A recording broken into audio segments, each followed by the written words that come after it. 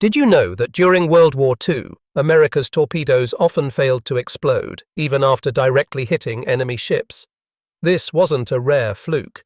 It was a crippling systemic failure for US submarines in the Pacific. The weapon, the Mark 14 torpedo. American submariners faced agonizing frustration.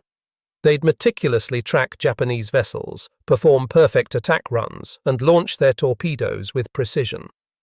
They'd hear the unmistakable sound of impact, but instead of a devastating explosion, there would be an eerie silence. The enemy ship would simply sail on, undamaged, leaving submariners in disbelief and mortal danger.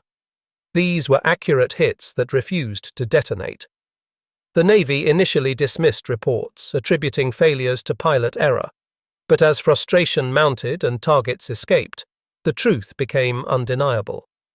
The Mark 14 suffered multiple design flaws.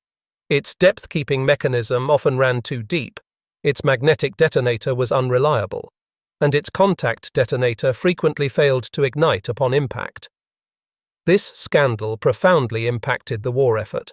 Valuable time, resources, and American lives were lost due to a weapon that, despite perfect aim, was often a dud. The Mark 14 torpedo became a symbol of wartime engineering failure and the immense cost of unaddressed flaws. A true story of frustration, courage, and a weapon that refused to do its job.